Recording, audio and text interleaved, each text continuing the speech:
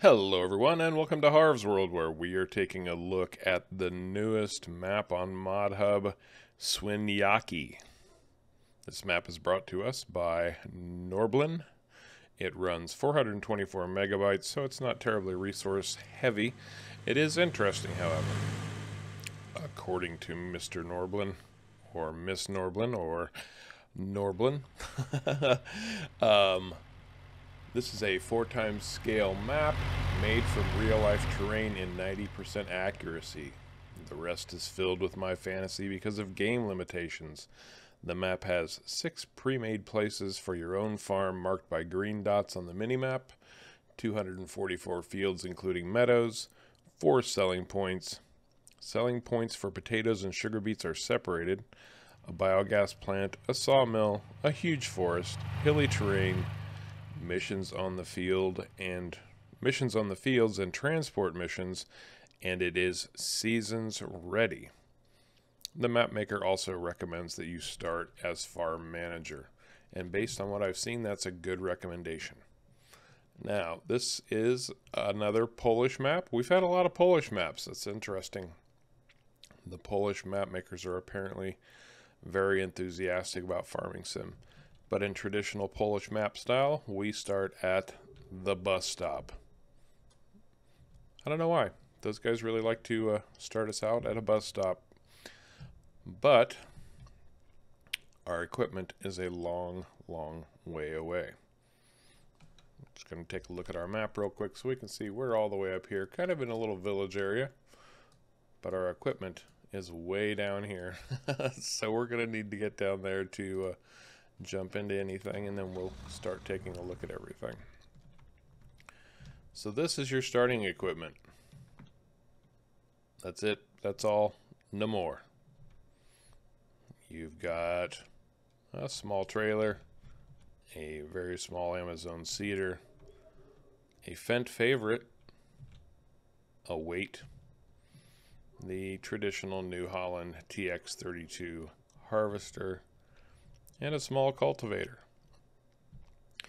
That's what you start with in New Farmer, as well as Field 158, 15 acres. That's a pretty good sized field for that small equipment.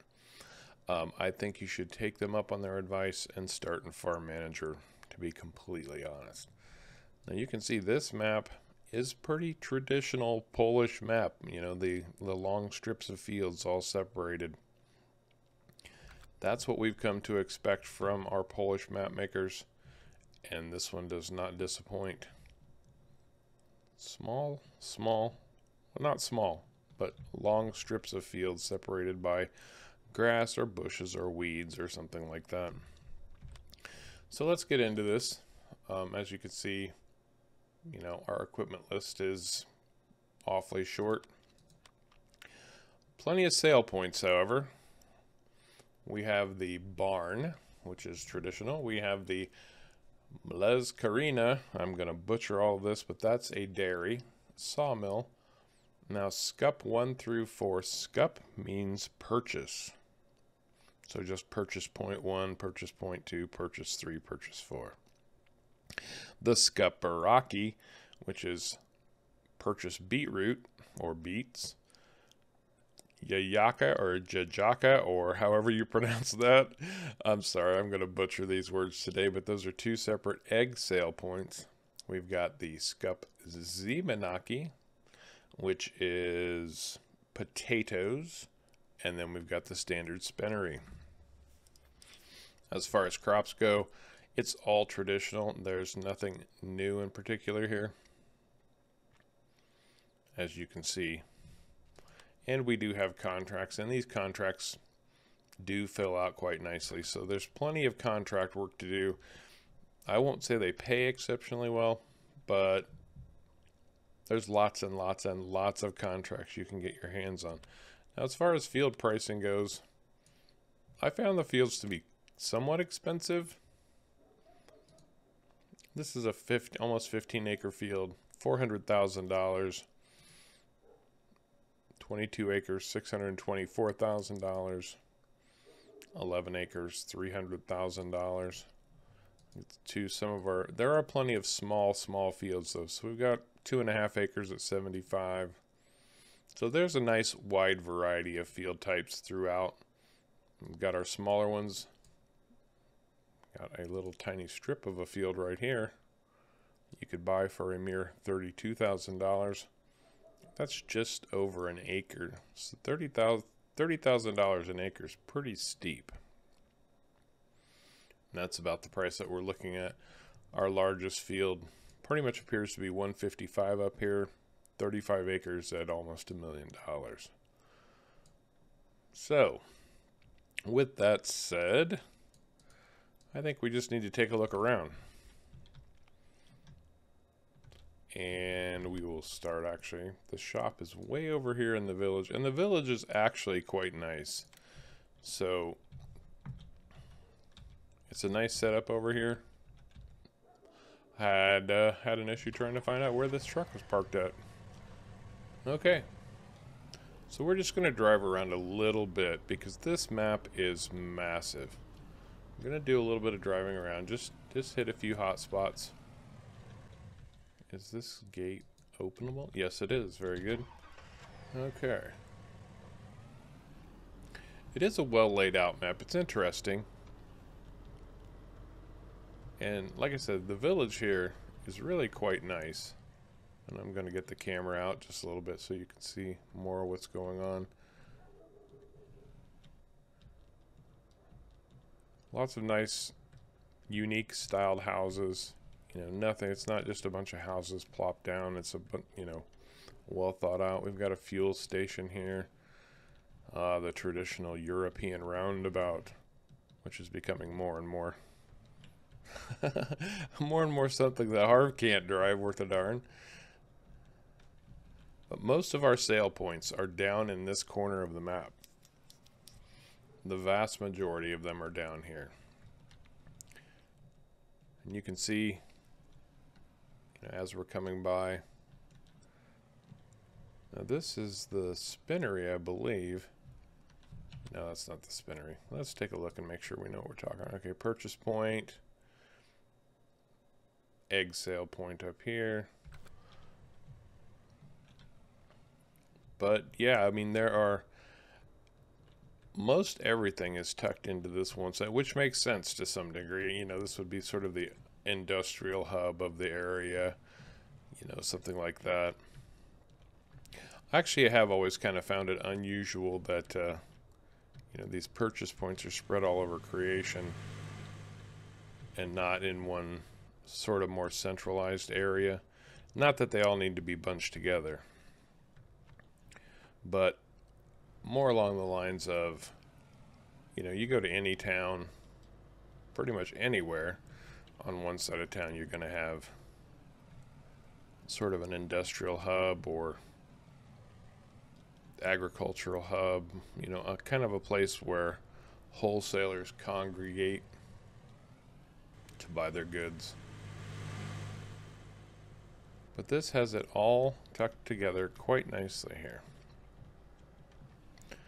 And we've got our animal dealer coming up here on the left. Now, one thing that I have noticed about this map is that a lot of the interactive zone markers are missing. So if you're looking to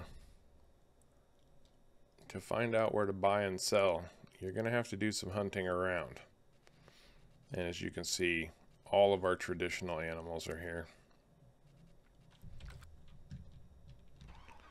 But you notice there's no zone marker here. So it is going to take some searching to figure out, you know, where your tip end points are. Most of the, you know, the grated tip end points where you've got grates, you know, pretty standard silo style, those are all marked. But any building that doesn't have that style doesn't seem to have their tip points or their sale points marked very well, if at all. One of them that I was particularly digging around at was the spinnery. This has to be our bale sell point or our barn.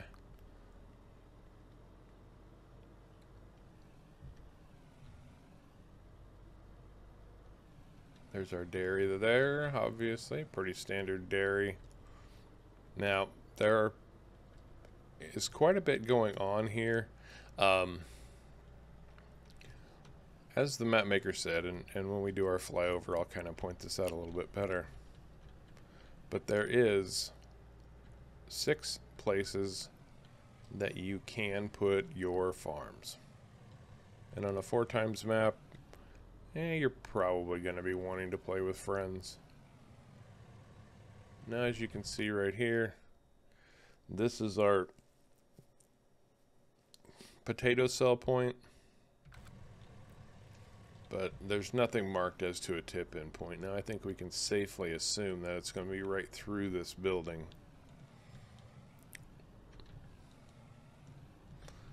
And I guess, I mean, if you really wanted to make an argument for it, that would be more true to real life. Got lots of potatoes stacked up in here. You know, you go to a place for the first time, you're going to be trying to figure out where you go and what you do. But at the same time, there's going to be somebody there you could say, hey, where do I drop my potatoes off? Of course there would be.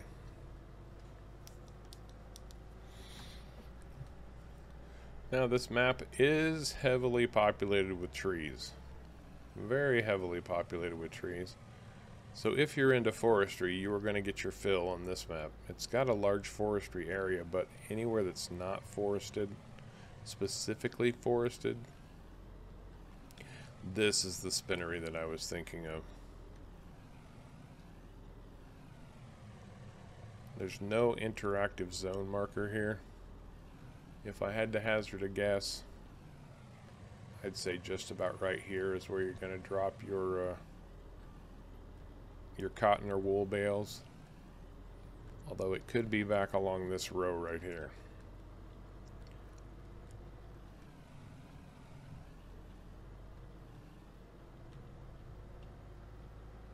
And we'll just a little bit more of a drive. We'll get out into the fields a little bit so you can see them. Here's another one of our scups, our purchase points.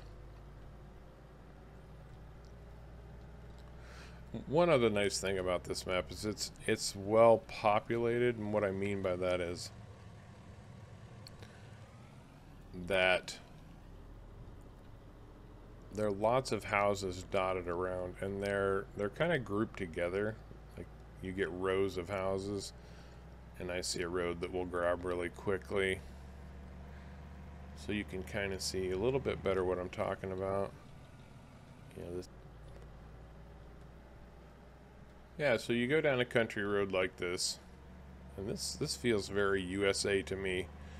Gravel road along the fields, but you know, you've got houses dotted all along here, and they're all unique, interesting. Looks like that was just kind of a worn out building back there with no roof on it. See a lot of that too.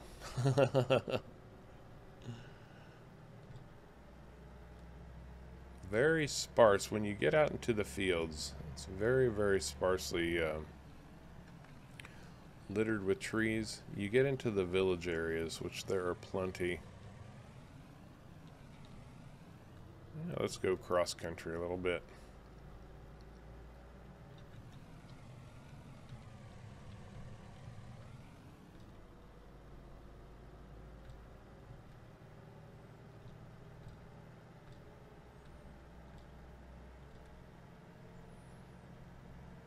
Now we made it all the way back to our starting farm here, or our starting plot of land where our equipment is parked. So yes, it's a very traditional Polish map. No new crops, no new animals, all standard fare. Recommended that you start on Farm Manager.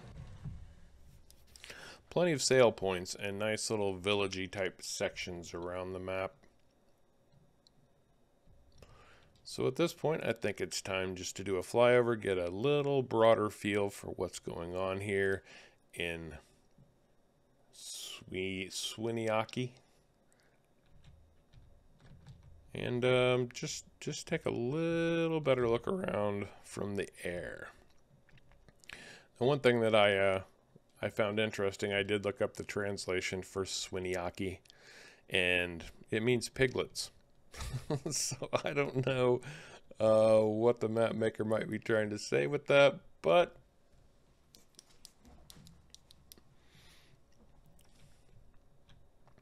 yeah, and this will give you a little better view of what I was talking about. You know, you've got these roads that are populated, and that would be pretty standard. You would see a lot of that,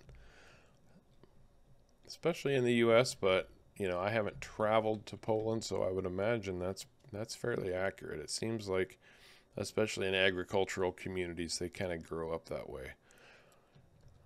You know, people want to be close to other people, but at the same time, they don't want to be that close to other people.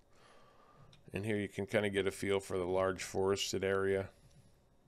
Plenty of trees to cut if that's your bag. And this will give you a little better look at the town here too.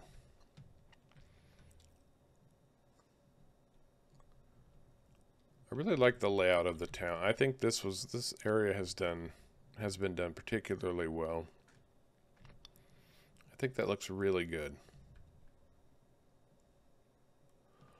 And then we have our biogas plant situated out here in the middle of the forest, which, you know, frankly, I don't see a biogas plant being anywhere close to town. I bet they're a little bit smelly. That would be my impression, but pretty standard. You're going to have your silage cell point. You're going to have your digestate tank here. And I did not look at the cost of our biogas plant. Yeah, $500,000. That's a bone I have to pick. I realize it's part of the game. I understand it. But I've never believed that a farmer should have to buy or become a biogas executive to sell silage. If it's a sale point, make it a sale point and be done with it. I can buy my own bunker silos a lot cheaper than that. So yeah, this is SWINIAKI, the newest mod map by Norblin. I hope you found this map tour helpful, useful, informational, or otherwise. If you did, do me a favor. Remember to hit the like and subscribe buttons down below. I do appreciate you coming along for the ride. And until next time, take care.